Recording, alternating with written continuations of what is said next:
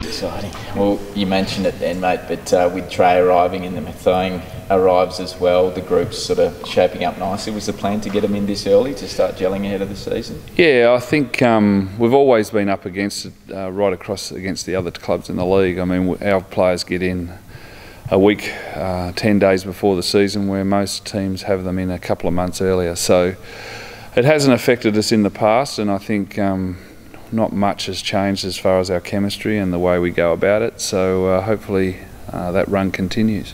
Last year we kept saying it was a squad that it was a championship-looking squad. How does this one compare?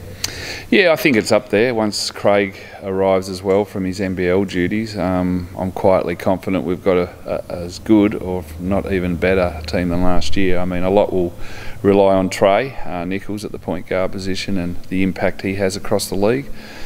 He's really focused on playing at the NBL level, so he'll have to play well to get to there. So I'm quietly confident that he's going to be a sort of a crowd favourite this year. What have you said to Tre about your expectations for him this season? Oh, look, I just want him to give him the best opportunity to get to that next level, and I think that's what we've got to do as a club and an organisation until we get our own team down in Tasmania.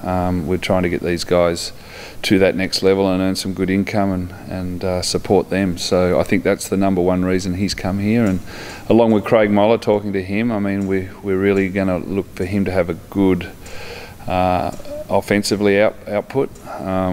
We really need to put some big numbers up. That hasn't been his role in the NBL, but he'll be certainly a focal point for us.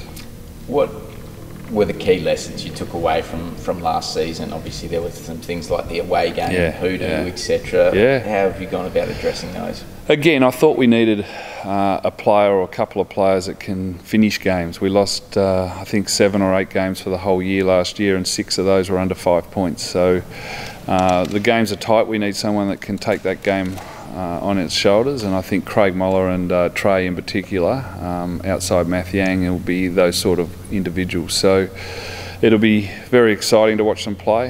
We've got a tough run early, so yeah, we'll know after round 4 or 5 where we sit. We saw Tom in and out of the squad last year. Will this year's group be together all season? Yeah. So there's no more.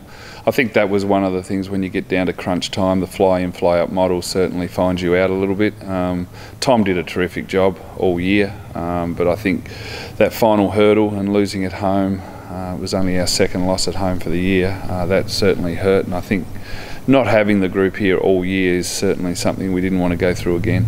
Mathiang's played some exciting ball in the off-season. He's had some big opportunities. Are you expecting him to come back as a different player than last year? Look, he's probably the most unluckiest naturalised Australian as far as not playing at the NBL level. We thought Sydney Kings had picked him up, and then at last minute decided to go another way. So he did nothing wrong last year, and that's why we've got him back again in 2018. He's great in the community.